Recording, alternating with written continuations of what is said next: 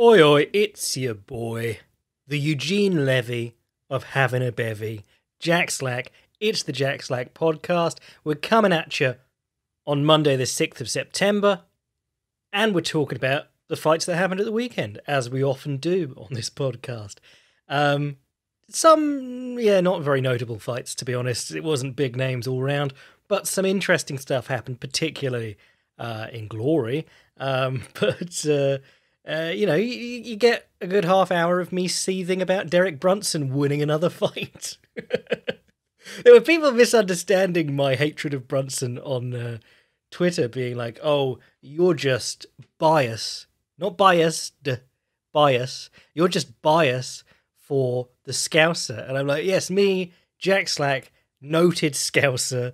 No, the truth is I just don't like when Derek Brunson wins in spite of running in with his chin up at the fucking ceiling.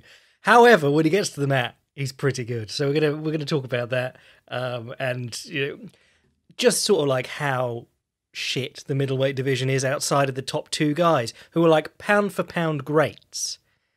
Robert Whittaker is one of the best rounded fighters who's ever fought in this sport. Israel Adesanya is a bit more of a specialist, but still one of the most talented and skilled fighters to ever compete in this sport. And then it's just dirge from number 3 down. But anyway, we'll start at the top. Darren Till versus Derek Brunson, two extremely one-dimensional fighters. We talked a lot about this on the Boycast, and the preview went up on the regular podcast feed. If you haven't checked it out, go check it out. But yes, we were talking about how Darren Till, not a very... Well, this is going to be a theme this week when we start talking about Zhang Xiaonan, but not a very varied striker. It's ones and twos, it's mainly the straight left, and being very fucking fast. Like, all his setups are just sort of flapping his hands. The lack of variety has been a bit of a problem.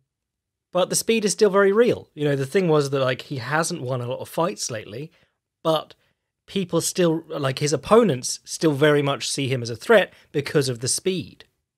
And he's definitely going to be getting to the point where people, the fan generally, disregards him, and the fighters are like, well, no, still a really dangerous fight because of the speed. If you were managing someone now in the middleweight division, it's not worth fighting Darren Till for almost no recognition now.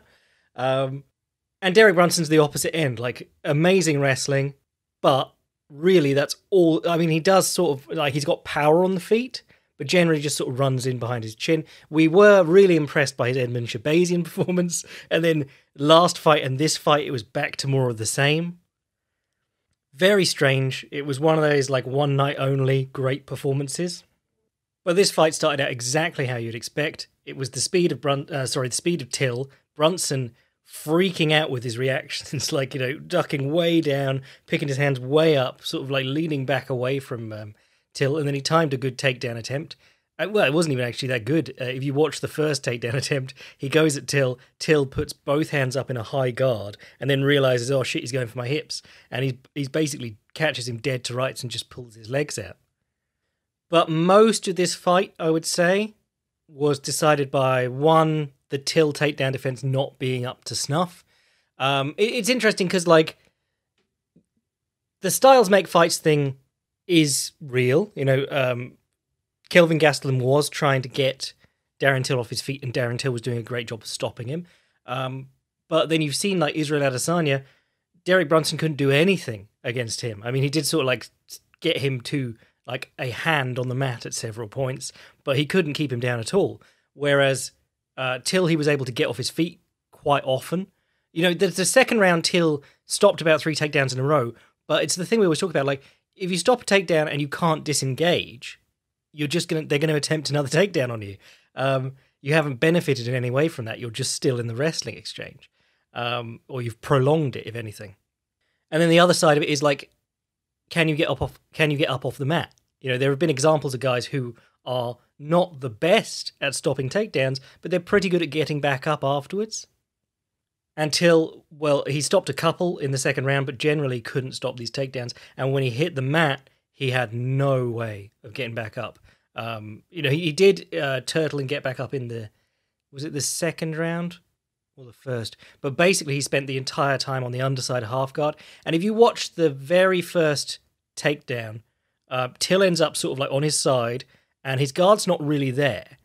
Brunson could like try and burst past his guard and pin him to the mat from like side control, but Brunson sort of waits for Darren Till to hook his leg and catch the half guard, which is very common because, especially amongst wrestlers, because as we always talk about, half guard is a position where you can hold the guy in place. Side control is obviously a pin, but it's a chest-to-chest pin. If you don't have controls, like on the upper body, the guy can roll away from you and start doing a get-up, which isn't a big deal in jiu-jitsu, and certainly not in most no-gi competitions. Maybe a bit more of a problem in ADCC. But in MMA, that's a huge deal. You know, that's the Kelvin Gastelum game. Let the guy pass my guard if he takes me down, because I'll roll to my belly and start getting up on my hands and knees. But Till's approach here was very, very old school. It was just sort of like trying to use the half guard. And in the very early going, he's trying to get under Brunson's legs. If you remember how Shogun used to play the half guard, but loads of guys used to do it, like the old deep half guard, where you get an underhook on the side where you've got the leg trapped, and then you try and underhook their other leg. So your hand is going under their leg, deep. And guys get murdered from there, especially in the modern era. But like Bigfoot Silva versus Cain Velasquez, Pequeno Nogueira versus Jose Aldo. Shogun against John Jones. There's loads of examples of guys digging underneath the leg. The guy on top sits back and just elbows them in the head for free. And that happened a little bit in this one. And then you saw later on from the half guard when Darren wasn't reaching under the leg, Brunson would do the old school Team Quest move of trying to drive his free leg, his knee, over Darren's arm and put him into a sort of crucifix position, which is very hard to hold and control, but you can still land some good shots. The other thing that you saw loads of from Brunson was the half guard generally. I mean, it's a lot of positions. Half guard, in the sense of playing half guard from the bottom, you have to have something checking the distance or controlling where the opponent's weight is so that you can start moving and either building up or getting underneath them with a sweep. If you're flat on your back and there's nothing between you and the opponent, you're not playing half guard, you're just getting smashed. That's a pin. So there's an awful lot of scope in what half guard can be, and that's why people like it so much, because it's so different to being in like the closed guard, where yes, you can lean in and pin the guy's back to the mat, but you don't have an awful lot of control over him because his hips are in the way, there's lots of moving parts, whereas when you're sitting on one leg, you can pin his back to the mat if you clear his knee, his top leg, out of the way. And that's what you saw Brunson doing a lot in this fight. He kept walking back towards Till's hips, so Till would keep trying to put his free knee, the one that wasn't underneath Brunson, he'd keep trying to put his top knee in to create space with what's called the knee shield, and Brunson would keep walking towards his hips and pointing that knee up at the ceiling. So the knee wanted to come across in front of Brunson, either at his hips or his chest, and Brunson kept walking it out so that it was pointing up at the ceiling. Brunson stayed inside the thigh of it. And from that flat pinning position, you can just sit there and maul the guy with elbows from the hand that's nearest his head, or you can sit up and crack him with a big, it would have been Brunson's left hand, but the hand that's back, one hand is always back in sort of the half guard position. And then there's the kind of half guard that Till was playing or getting to over and over again from the bottom position was like a low knee shield, which is another big difference between MMA and no-gi grappling even. If you watch Gordon Ryan or Craig Jones is obviously the most famous example, but lots of guys in no-gi like the low knee shield, which is where you have the half guard, you've got the knee in the way, the top knee in the way of the opponent, but you have it down by the hips, and you can keep their hips back, you can pull them forward and start looking for leg attacks. But it's a great position. You've got like a clamp on their hip and leg. But in MMA, there's nothing to stop them from throwing punches over the top. If you watch guys like Ryan Hall, when they're in their brief moments playing the bottom of half guard in MMA, or when they're talking about it, they like the high knee shield which is where your knee is up in front of the opponent's chest, or even inside his shoulder, because that keeps his chest from coming forward and it stops him from socking you in the head. So Till kept like getting on his side, putting in the knee shield at the hip level, and Brunson would just crack him over the top with a big left hand. And by the end of the first round, Till's eye was completely fucked. And it was interesting because even at the end of the second round, there was like 30 seconds left, and Till was trying to do get-ups from half guard. He's trying to make scrambles and get back up. And you're like, is there any point doing that this late in the round? Because if you get back, I mean, if the guy really is going hell for leather to stop you getting up, maybe he tires himself out a bit, which, Brunson did get tired in the third round. But if you succeed in getting up, you've just spent a load of energy doing it for no reason because you're not going to knock him out with 1 second left on the clock. The other one that you didn't see Till using from half guard, which could have been a big help, was the lockdown. Anderson Silva did it against Daniel Cormier. He did it against a lot of people. You just thread the outside leg over the top of their trapped leg and you figure 4 your legs and stretch them out. And it's not great for sweeping, but it is good for stalling people out, which is what Till was trying to do a lot of the time when he was just sort of like doing an upper body clinch, just holding him with his arms. But again, Derek Brunson, scary grappler, not easy to control him on the ground. The third round was when Brunson started to get sort of like tired and basically ended up on the feet for too long. Till landed a couple of good left straights, had Brunson reaching out for takedowns that he probably shouldn't. Landed a few good low kicks, and that was like the first bit of variety in Darren Till's attack, and they really looked to be bothering Brunson. Brunson was like turning away and going, ooh. But then Brunson got the takedown again, having been hit by a good left hand, and Till tried to elevate him with butterfly hooks midway through the sweep and bounced him off the cage and landed him in mount. And at that point, Till basically gave up. He just sort of like turned his back and let him get the choke. Hard matchup for Till in terms of like he's not a great wrestler and not a great guard player or scrambler-upper.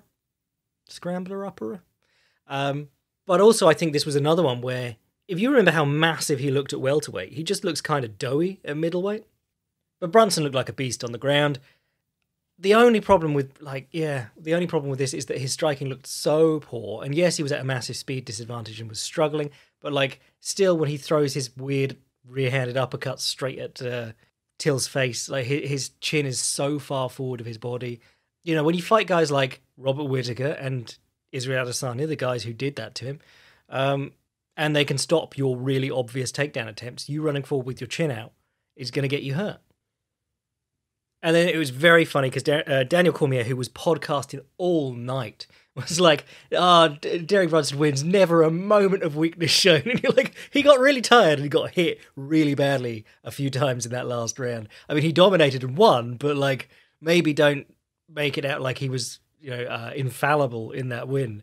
But I mean, that was just the icing on the cake of just bad commentary all night from DC. He was on with Michael Bisping, which might be the first time they've been on together, but it was like he was trying to bring the level of Bisping's commentary down. So we'll talk about some of the fights I liked now, actually.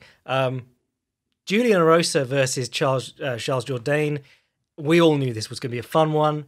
But Erosa, I couldn't remember an awful lot of details about him fighting. I know he got knocked out quick last time, and he fought Nate Landwehr before that. Actually, he beat Nate Landwehr and Sean Woodson, so he's beaten two of the memeiest meme fighters in the division.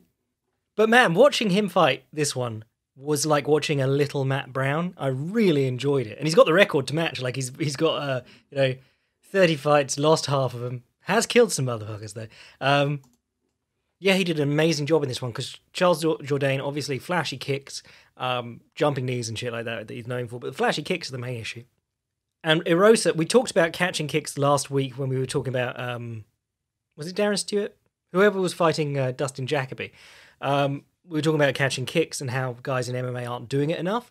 And Erosa here was perfect. Like, he'd let Jourdain get on southpaw, or when Jourdain got on southpaw, he would block the middle kick or high kick or whatever it was on one arm, catch it and draw it across with the other, and then he'd move in on him. And every time he'd move him straight to the cage, which is exactly what you want to do. You want to catch the kick and say, "Okay, now you're going to pay for that."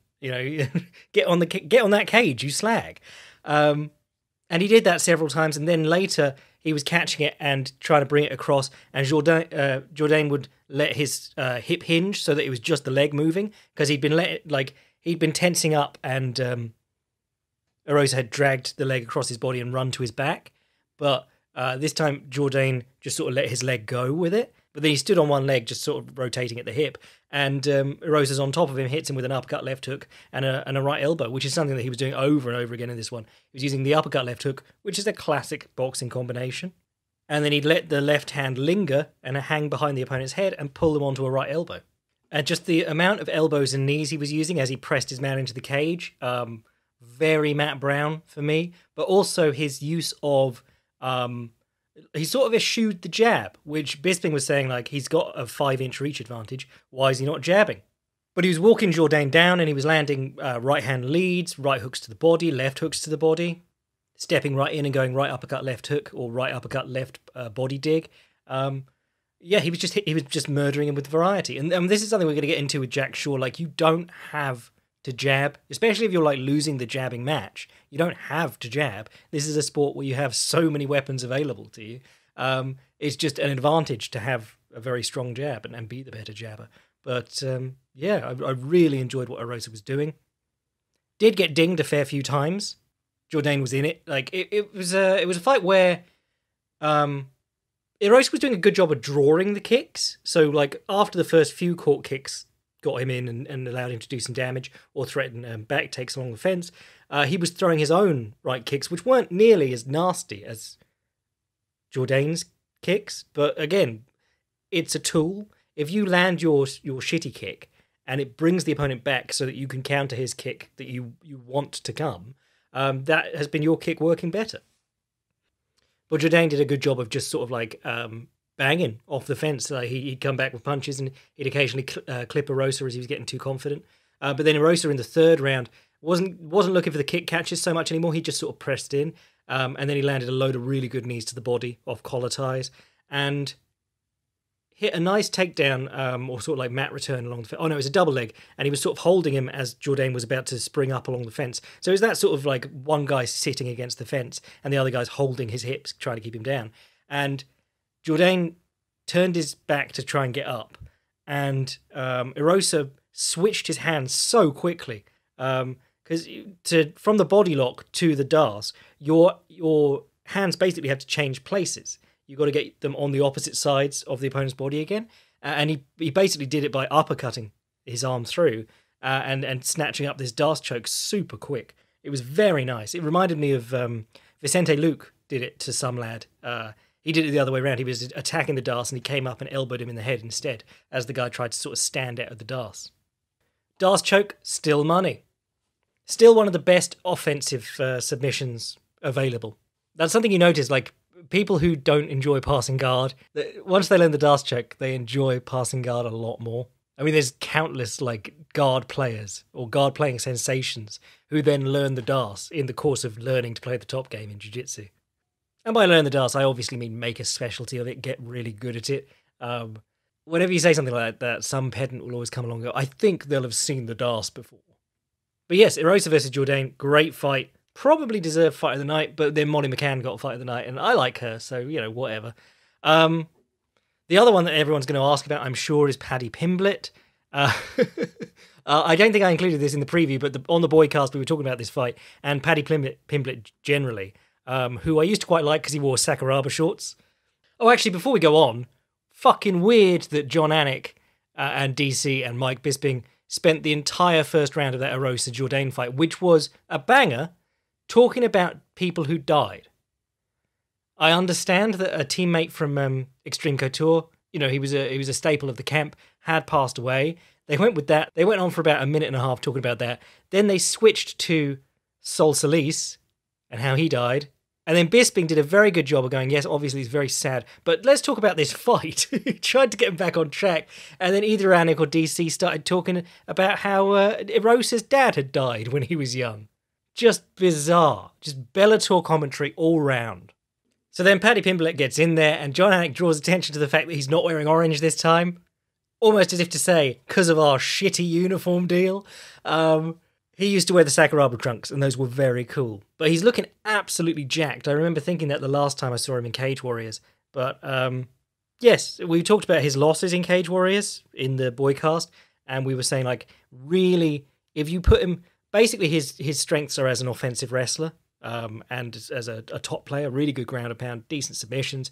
But his issues have been when guys come out and back him straight up to the fence, because what he'll do is he'll try and jab at you, and I think the words I used were, he really wants to check if his jabs land. Like he cranes his neck out and raises his chin so that he can try and look over the opponent's guard and be like, did that land? And it's the same with his kicks. His chin comes way up in the air, and the more you fluster him and get him close to the fence, the more his chin comes up and he starts exchanging, and he's not great in the exchanges typically. So what was his name? Nadwani? Fuck, can't remember his name. The N lad. Nad Narimani, that's the one. Nad Narimani and Soren Bak both had great success backing him up to the fence and just sort of picking him off, forcing bad takedown attempts out of him. And what he's been very good at in his Cage Warriors run, especially like even in, well, you saw it most in those fights where he was having trouble, is sort of grinding through. He'll dive on a single leg and he'll really just he'll settle in and make it happen over the course of maybe a minute and a half, which I suppose is quite Sakuraba-esque. But yes, I think people who hadn't seen him fight before would have been they might have got the wrong idea of who he generally is here. Maybe his striking's improved massively. Again, this is like opponent-specific stuff, so Vendramini was not doing a great job of crowding him. Didn't seem like an awful lot of a threat on the feet, to be honest, but I mean, the commentators were telling me what a banger he is, so I'll have to believe them. But Paddy's kicking looked good, and that's the other thing. Like, he really likes to kick a lot. He likes a lot of lead leg kicks, which if you crowd him and put him by the fence, he can't really do as effectively because you're giving up easy position, easy takedowns, easy clinches, or just blasting you up the middle with a right straight when you try and step up and kick. But Luigi Vendramini was way out in the open, just letting Pimblett get off kicks for free. But the knockout was cracking, and the thing that Paddy has always opened himself up to easy counters when he unloads his right hand, especially in those two where he was back to the fence a lot.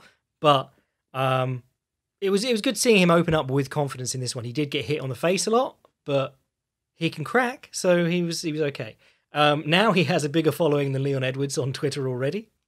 Bit harsh because Leon Edwards is actually one of the very best in the world, provably. But yes, it'd be interesting to see where Paddy Pimblett goes from here.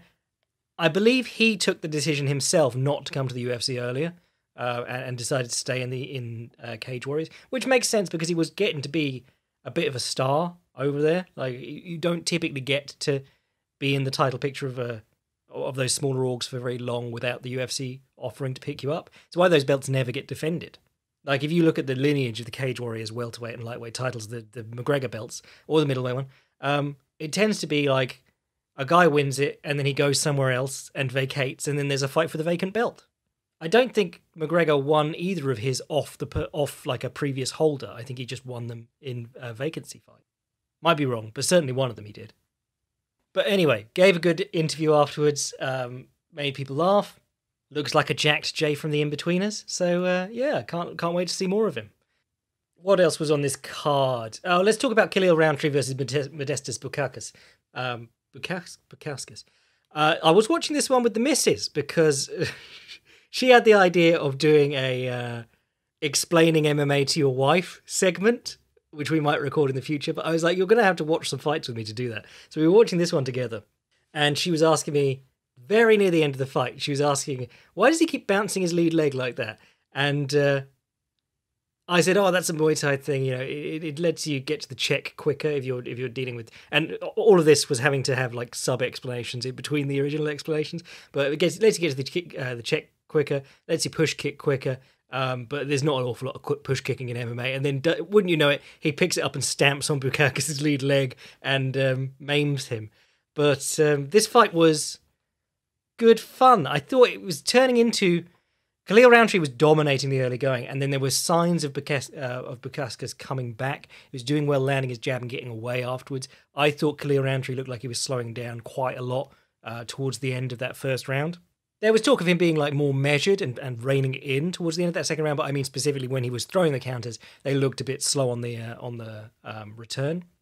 But Bukauskus, as my wife pointed out, looked absolutely... He was bricking it in the early going, and that's for good reason, because Khalil Rountree was lighting him up, blew his nose all across his face, was landing really nice counter right hooks over the jab, because Bukauskus was the orthodox fighter, Rountree was the southpaw, and then Bukauskus just didn't threaten the level change at any point. Rountree would occasionally like slowly mime the uppercut, which sometimes works. Sometimes that gets people to not level change. But I mean, his corner were begging for him to level change. Just level change into a clinch. You don't need to like dive onto his hips or anything. You just need to make him think that you're going to duck in if he throws punches. But yeah, Bukauskus was not able to do that. And he was just sort of overwhelmed. And then I think he was stepping in on a jab because he took the side kick to the leg on the side of the leg, which is, I mean, let's talk about this. Firstly, not an oblique kick, but I did have a rant last week about how I don't care about terminology. But like the oblique kick, the low line side kick, linear kicks to the front of the leg or linear kicks to the knee joint have been sort of point of contention in MMA for quite a while. It was 2013 when Jones was doing them to Rampage. Just before, it might have been 2011 when Anderson Silva fought Damian Maia and desperately didn't want to get close enough to do anything. So he was throwing these long side kicks to the lead leg. And the calf kick, that was another one that he sort of invented in that fight because he didn't want to get close. Didn't want to kick riding up into a takedown attempt. But yes, everyone's been distracted by the calf kick lately, being like, should we ban that? So now we're going back to the low line side kick and the oblique kick to the knee. Should we ban those? No, people have been bringing out like Rampage Jackson in 2013 saying he thinks it's a dirty kick and it should be banned. He thought it was a dirty kick and it should be banned because he didn't know how to deal with it. Like he was just walking onto it over and over again against John Jones. Same with Vitor Belfort. These guys who don't have any like clever entries or feints, they'll just walk up to him, plod up to him over and over again, and the foot always has to go first. The lead leg always has to go into range first, so Jones just kicked it and ran away. Rampage Jackson would ban footwork if he could. Like, Rampage Jackson wants to just stand and do rock'em sock'em robots. But don't use that as evidence of the kick being deadly. On the other hand, like there are people, the people who are like expecting like inverted knee joint from that Tony Jaa movie, the less successful one than Ong Bak, the one where he's like stomping on dudes' knees. People who are expecting like inverted knee joints, they're on one end of like the just crazy out there spectrum. But on the other end, there are the people who are like, no, it's not a damaging technique. There has never been anyone hurt from it. And yet, no, there's been some serious injuries from it. Not just this one, but like Stephen Thompson was out for a while, needing a ligament surgery on his knee because of the Darren Till fight. Stephen Thompson is a guy who could benefit enormously from the low line side kick in his game and chooses not to use it because he doesn't like it. He thinks it's unclassy. Another one that no one talks about or remembers is Timo Packalan, who fought Mark Jacasey. Mark Jacasey stomped on his lead knee, and Timo, who had been very cautious up to that point, gets his knee stomped on, hobbles a little bit, and then runs in onto an overhand because he's like, I've got to get something done. I've just felt my knee go. And then he was out for the best part of like 3 years getting MCL surgery and trying to recover with re-injuries and shit like that. So yeah, I mean, it can lead you down a sketchy hole of injuries, but so can a lot of different things where you get hit in parts of your body that aren't supposed to be hit. The important point is that these techniques are not unstoppable. I wrote an article in like 2015, 2016 called Stomping the Knee. Oh, and hang on, what is it? It's one of the ones still up at Vice. They've not deleted it yet, so hold on. Stomping the Knee, a guide to countering MMA's most ungentlemanly tactic. I don't personally actually think it's ungentlemanly. I don't care if people kick the knee. But in that article, I talked about some of the most common counters. The most obvious ones are withdraw the fucking leg. Pull your leg away. And when you withdraw the leg, it opens up the counter on the same side that the opponent is facing. Whichever way they're side kicking, they are throwing themselves in, you can kick them on the open side. And obvious examples are Israel Adesanya versus Robert Whittaker, and that's how Amanda Nunes knocked out Holly Holm. But there's other examples, like, of different techniques, rather. Fucking feints. All of these things rely on the opponent timing your lead leg going in. If you're not doing something so fucking obvious, it's not that easy for them to stomp on your lead leg. The really good example is Rafael Assunção versus TJ Dillashaw 2. Assunção's annoying him with this stomp to the lead leg. Dillashaw fakes a step in, steps off to the side and comes in again. Or at another point, fakes a step in, and then he reaches down and slaps the kick out of the way with his hand and comes in punching. Because it's not unstoppable. Like Oliver Enkamp, he went for one against Danny, can't remember his name, but British lad, and the guy stepped in and punched him in the face, basically because his leg was crumpled up. He was trying to extend it, and it wasn't. The kick connected on the leg too early, and he would have to really like push through it. If you crowd someone, you can stop it too, is what I'm saying. But yeah, there's tons of options. Misdirect it, fucking feint, pull your leg away if you're really worried about it. Throw up counter kicks, make them regret throwing it out. Parry it offline, use your fucking hands. You know, there's not too many guys who are actually using it to set up other kicks that look like it. But it was a good kick from Rountree. He'd been closing his man down, banging him with punches, and he just stomped on his leg and caught it on the side. And we had always said, like, the way that these are going to injure people is not going to be the inverted knee. It's going to be landing laterally on the side of the knee. And I think I said the one I'm really scared about is, like, getting the side of the knee on the standing leg while someone's kicking. But this was a pretty good example. And you saw it went, like, it buckled his knee in. But it wasn't, like, a horrible injury visually. It was all right. But it did enough to finish the fight. So good on Rountree. Wins another fight, and again, because the guy literally didn't touch his legs. Anything else good on this card? Molly McCann versus Ji-yeon Kim was fun. They both went at it for 3 rounds. Wasn't always the cleanest, it wasn't a very technical fight, I'd call it. But yeah, with a Molly Meatball fight, you typically get a good high pace. Jack Shaw versus Ludwig Shaolin, or Ludwig Shaolin, as I'm calling him. This was just like, Shaw St. Pierre is how I describe it. Just jabs out of range. And you know how we were talking about, I said you don't need the jab. If you're losing the jabbing exchanges, use other weapons. But the great thing about the jab is that it's the longest punch. It keeps you pretty safe. It keeps you on both feet, so you've got good balance. And if you start winning with it, the guy has to do other things, and a lot of those involve opening up. So if you're not throwing the jab, maybe you're throwing the right hand. You have to square your body to throw the right hand. You have to get closer to throw the right hand. You're exposing yourself to a takedown attempt or a clinch or counters, but mainly for sure, clinches and takedown attempts. Or you're kicking and you're putting yourself on one leg. So the guy could catch the kick, the guy could step up the middle of the kick, the guy could parry the kick across and come back with counters. In avoiding the jabbing or like avoiding the straight up jabbing battle, you are conceding to use weapons that also have their downsides. Shaw was landing these jabs. Shaolin would step in to try and crack him with a good right hand, being like, oh, stop fucking jabbing me. And Shaw would drop on his hips and hit the takedown. Pretty uneventful. Jack Shaw, enormously talented, but maybe not the premier fighter in the world in terms of excitement. Marc-Andre Barriault versus Lungiambula.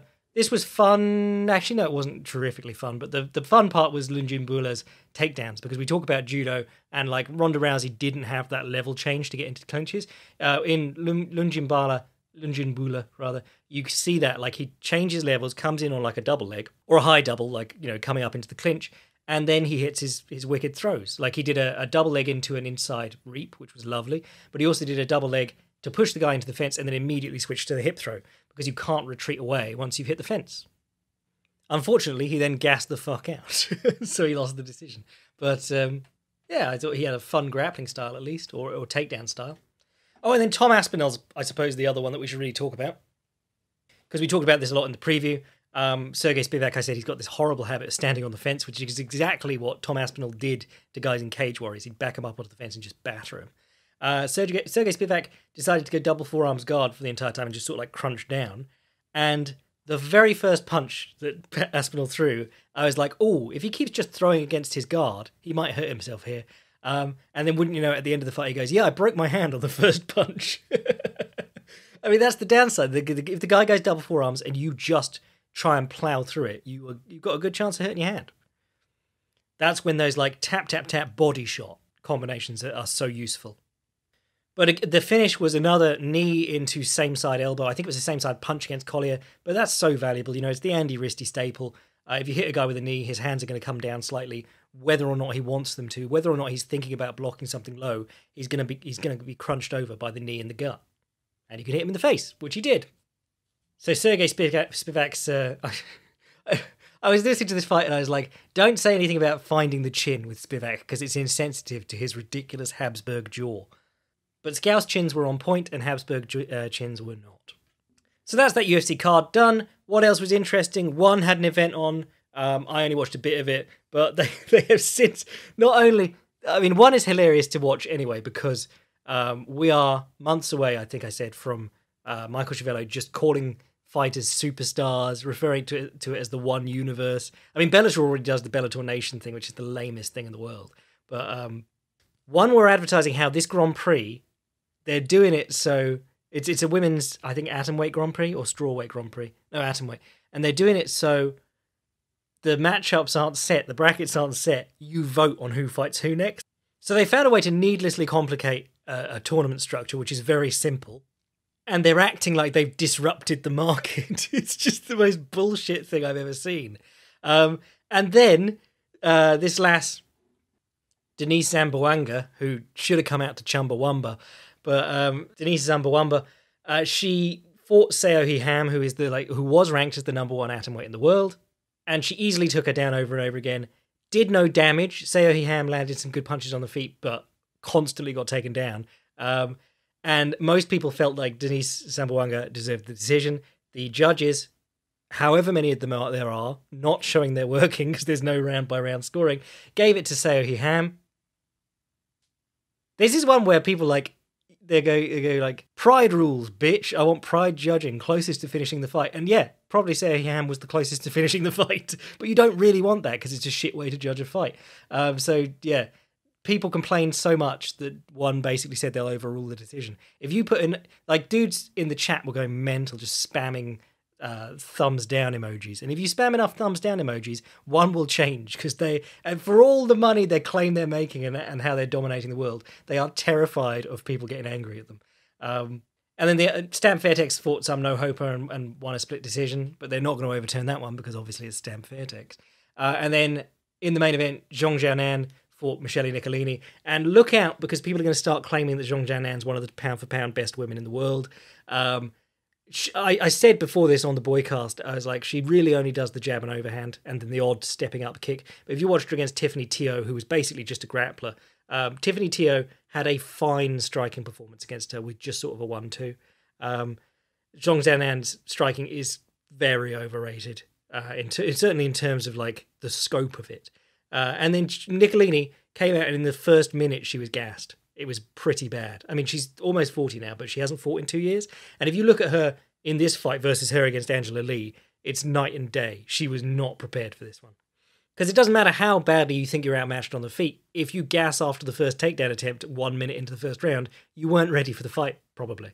But, this is where, Zhong Jianan's lack of variety shows, because Michele Nicolini was literally doing, the old Brazilian stance and reach the hands out, trying to reach at Jianan's punches, and Zhong Jianan was throwing a jab overhand every time.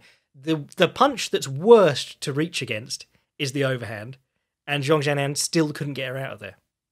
It was not the best night for women's MMA, and I say that as someone who absolutely adores Michele Nicolini as a grappler, and in her previous MMA performances, to be honest.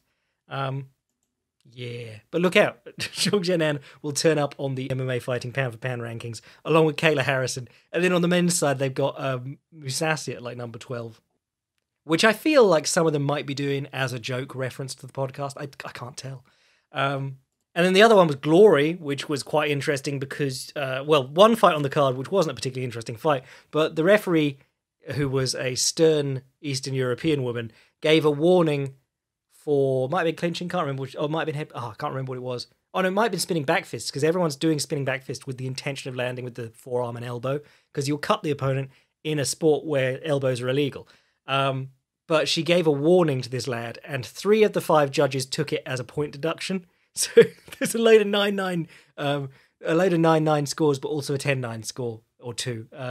It was crazy. But the main event was Badr Hari versus a name I'm about to butcher, Arkadiusz, great name, Rozek, Arkadiusz, we're going to call him here. But Arkadiusz, Badr Hari came out and he was going jab right straight to the body and building combinations off it, but that right straight to the body, so money. Dudes don't throw it, and Badr Hari has been murdering people with it for years. I put him and Hug as 2 of the best offensive kickboxers of all time. Badr Hari, like, if you cover up momentarily, he will tear you apart. There is no sort of like weathering the storm against Badr Hari generally. But he knocks this guy down 4 times with body shots, I think it was. And Rozcek, he was trying to time inside low kicks on Badr Hari's lead leg as he stepped in, which was working quite well, actually, knocking his leg out. But generally, he was getting beaten up. And then he timed a left high kick as Badr Hari's coming in to like swarm on him on the ropes and knocks him out outright. Cut his head open, blood everywhere. Amazing. I mean, typical Badr Hari fashion at this point. Do amazing and then lose by some weird shit. But equally, sort of karma for the years of assaulting random people. But I really liked this. And I've mentioned Andy Hug already this episode, but this reminded me of Andy Hug. He used to do... He'd cover up and guys would just wail on him because he was small for the weight class. And he used to do this thing where he'd go back to the ropes and he'd cover up and then he'd do a lead leg high kick and he'd just pick it up and throw it almost vertical and knock the guy reeling with this high kick coming out of nowhere. And also John Haggerty does a lot of lead leg high kicking going backwards. It's being able to throw up that high kick in a way where the opponent thinks they're safe from it. Badr Hari might not have been making like the conscious decision like, I think I'm safe from that left high kick now. But in his experience in the gym, he has not been left high kicked while he's murdering people along the ropes. It's a really money kick. I used to call it the no shadow kick when Hug did it. I think Remy Boyansky's probably done it a couple of times too.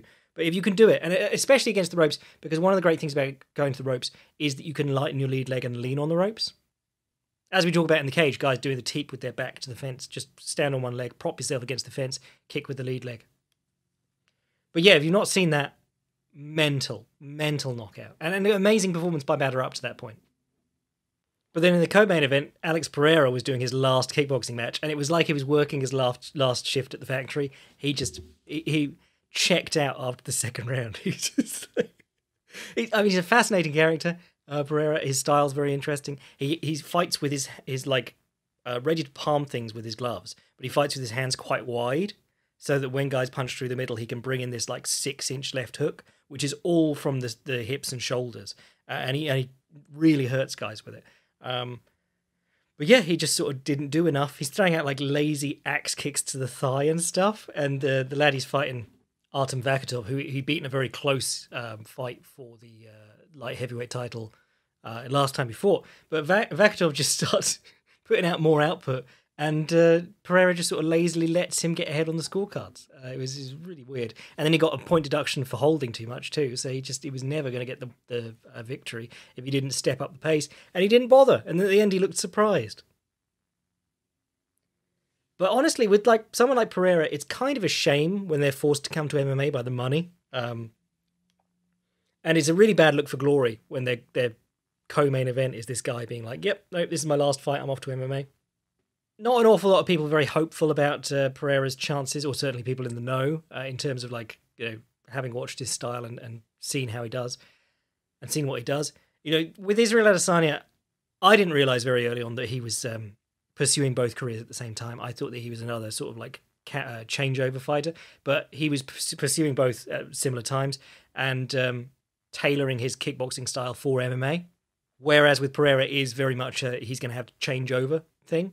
Now, that's not necessarily a terrible thing because he's originally a changeover from boxing. He took what he had in boxing, which is a great left hook, brought it to kickboxing and built a style around it and became a very good kicker and general all-round fighter. So maybe he can learn it, but I think he's like 35, 36.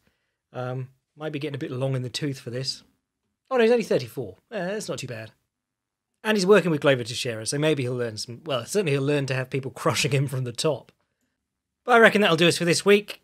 I'm going to catch up on the pro wrestling from the weekend and probably talk a little bit about it on the Boycast. If you want to support the podcast, get access to the Boycast, the Advanced Striking 2.0 articles and everything else I write and do, become a Patreon boy. If you want to send an email to the podcast, jackslackpodcast@gmail.com. And if you want to see what I'm writing at any time, fightprimer.com. I am your boy, Jack Slack. Wondering how Habib filming a homeless man doing press-ups for money is any worse than making fighters beg for bonuses, then filming their reaction to getting the bonus and putting it all over Twitter. Bless.